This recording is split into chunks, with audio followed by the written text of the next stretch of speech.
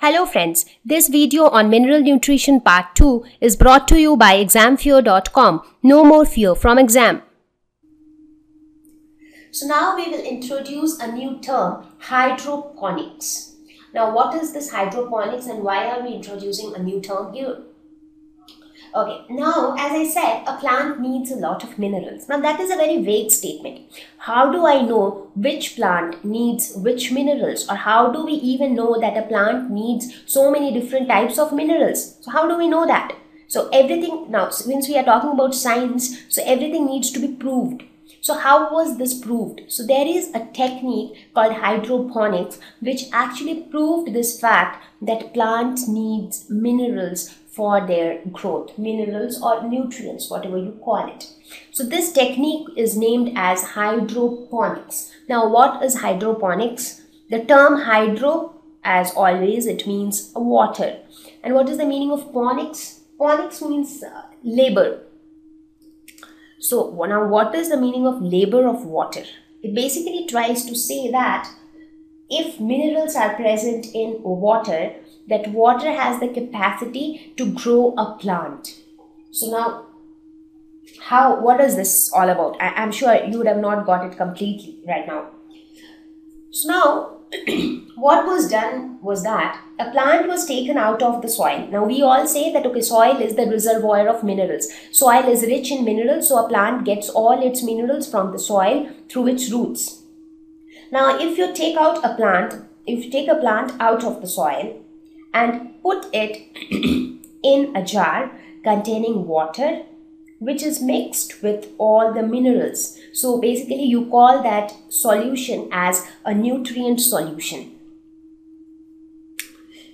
So that concept was called hydroponics, and this was first introduced or first demonstrated by a scientist named Julius von Sachs. So here you can see Mr. Julius' picture. So he was the one who first introduced this concept of hydroponics. So all he did was he grown plants in a nutrient solution. So nutrient solution is nothing but water mixed with all the minerals and nutrients required by a plant for its growth and sustenance. Somewhat like this.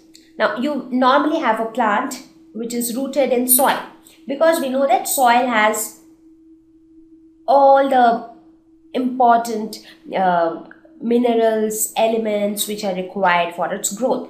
You take the plant out of the soil and you put it in water. So here you can see that it is kind of a laboratory where plants have been put into water, and this water is not plain water, it is a nutrient solution. So basically whatever minerals are present here, so similar minerals are present here. So it is not because of the soil that a plant grows, but it is because of the minerals which are present in the soil that a plant grows. And it was seen that the plant growth was absolutely good with this technique. So now with this technique it became easy, because inside the soil we don't know what all minerals are there and what all minerals are not there, because it is a naturally occurring thing, the soil.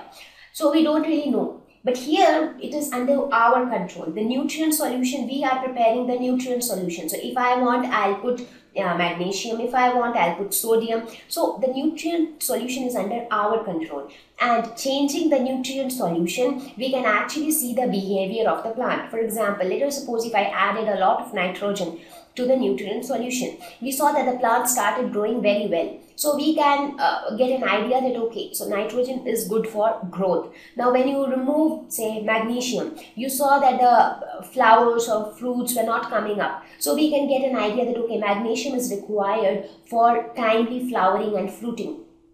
So that ways we can experimentally study the significance or the role of minerals in a plant. So hydroponics was very, very important, because had hydroponics been not there, we would have never been able to understand the role of different minerals in a plant.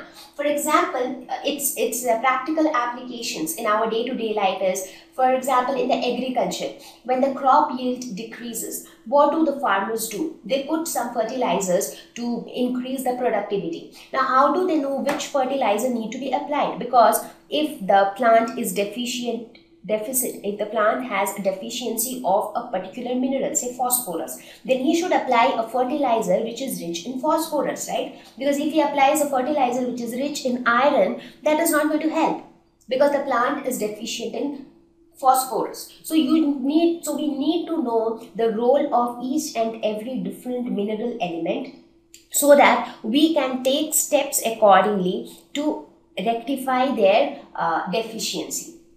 So I hope you understood the significance of this technique, hydroponics. So from there, from the time of Julius von Sachs, started this concept of understanding the role of different minerals in the life of a plant. And that is where started this entire subject of mineral nutrition. Thank you.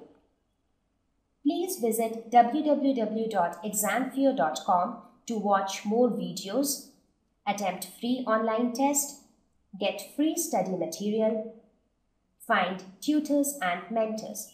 Thank you once again.